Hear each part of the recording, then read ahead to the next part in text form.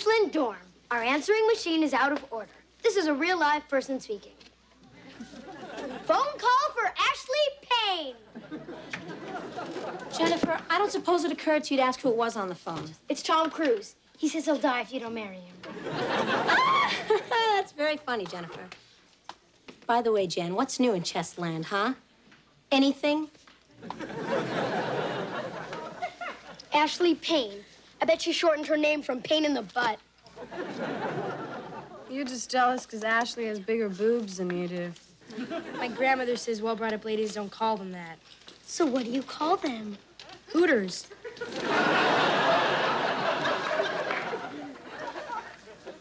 How do you spell vomitorium? What are you writing? A letter home asking them to spring me from this place. Again? You know they want you to be here. Well, maybe they'll feel sorry for me if I enclose last night's dinner.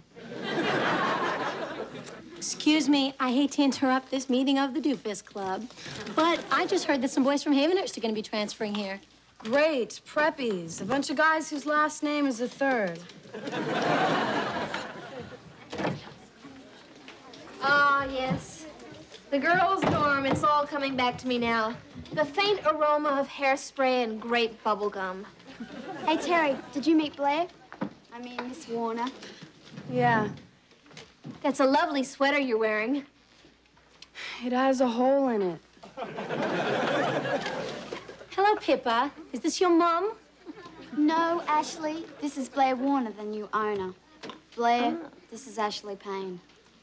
Pleased to meet you. Yeah, my father, your banker, told me all about you. Look, here's the deal. You need to be nice to me. I'm glad you pointed that out. Otherwise, it may never have happened.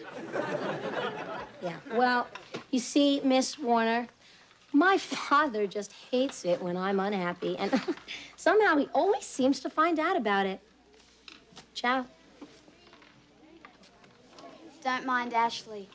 Even her friends don't like her. She has friends?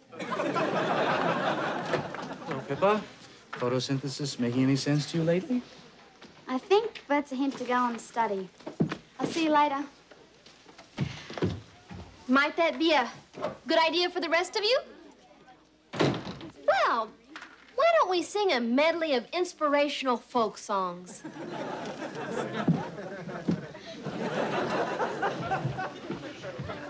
So, how's it going, Warner? You ready to throw in the old monogram towel yet?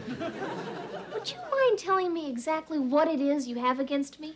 Well, curfew is due in a couple hours, but I think I can give you an overview. Ooh, overview. 3 syllables. Very good.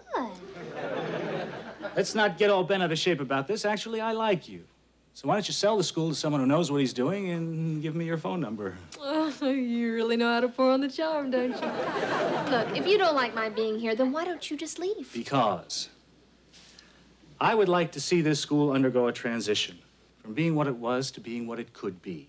And I think what it could be is better. So do I. Well, good. Let's have dinner.